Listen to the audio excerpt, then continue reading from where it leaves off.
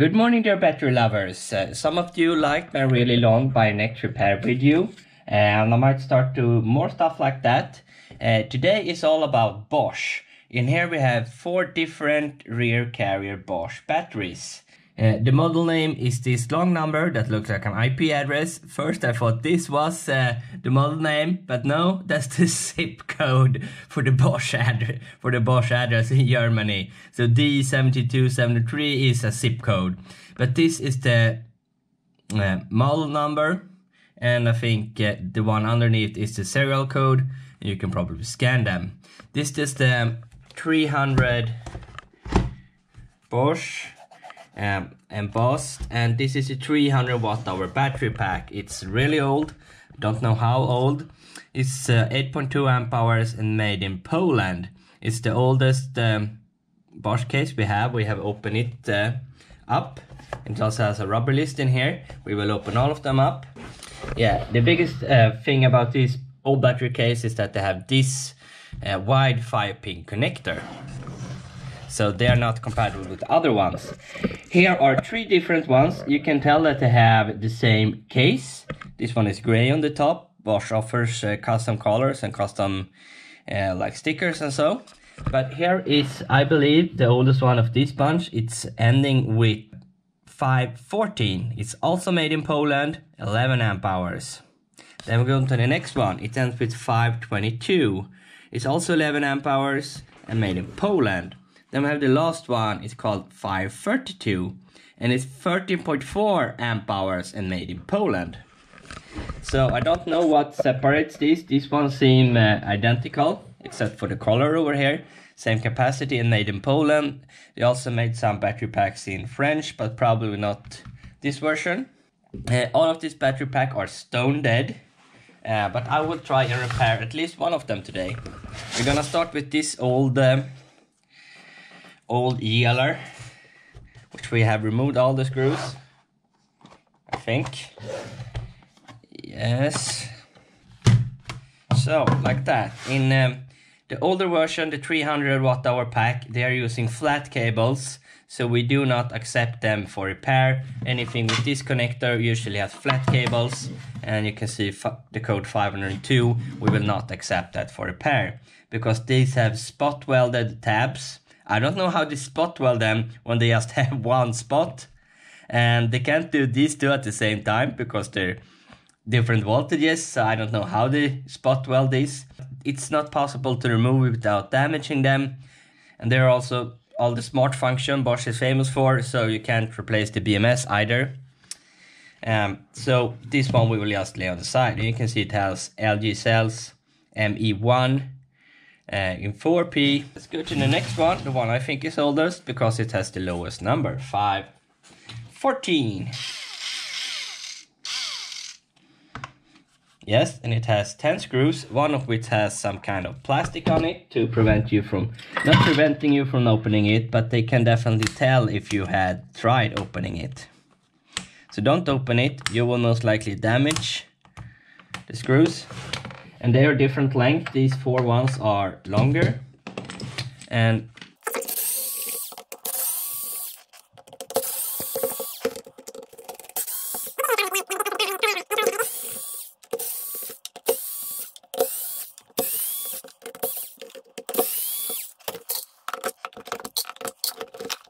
uh-oh, there is water damage in this battery pack. So I don't think we will be repairing this one. Oh, look at all the rust. Yikes.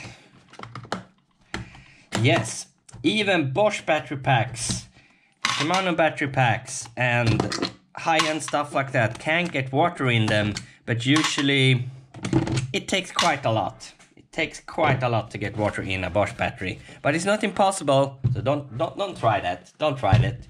The warranty will not cover. Probably not. I'm not 100% sure. They don't have any prongs, but they had some silicone. Oh, there is a PF. Hello, little cells.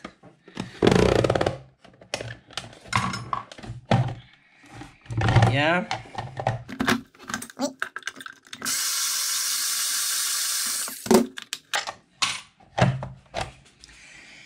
So, what the fuck? Yeah, Bosch has their BMS down in the bottom, so all the water will come down here and have a pool party. Some other battery manufacturers place the BMS upside down in the top, like a bat cave. Jesus. That might damage the cell but prevent the BMS, and this will not be refurbished. I'm thinking about getting an ultrasonic cleaner, and I will have this type of boards and try and clean them up and see how pretty they can get. We will never get this working again because every single component is bye-bye. But anyway, here you can see they're using wires. I repaired a couple of them. They're complicated. For once, the screw holes go just beneath the cells, so you have to align it perfectly. So you have to use the original holders as well. That's one thing, and they have pretty good snapping plastic. They twist the battery pack like this, and like this. They use what I call the Promobek config, because Promobek was first with this config, and they had added these two cell groups together and these two cell groups together. I don't think Bosch copied them. It's one of very few actual designs you can have with 40 cells. So I bought another 514 and 532. I think 514 is for 400 watt hours and 532 is for 500 watt hours. But that's my guess. Don't really know. Bosch probably have the same kind of number system for all their products. That's why it's so long.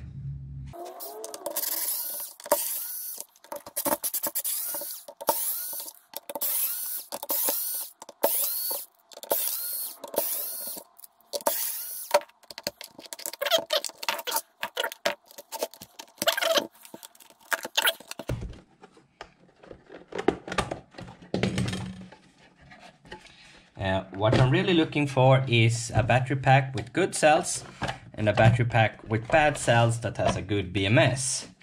Then we can just do a switcheroo and make a whole new battery pack.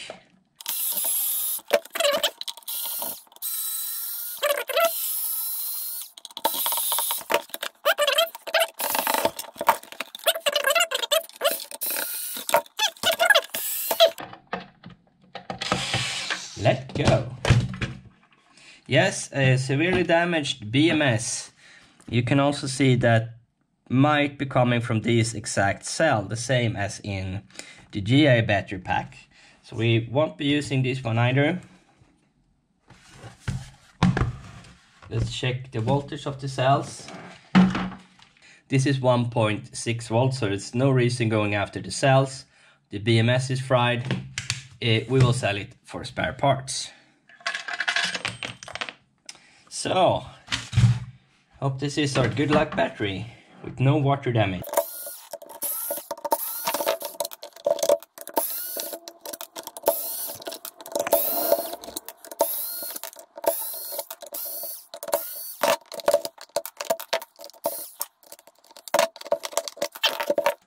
Yeah, I've already pushed all those buttons and tested the charger. And yes, we also have GA in here. Here. Oh.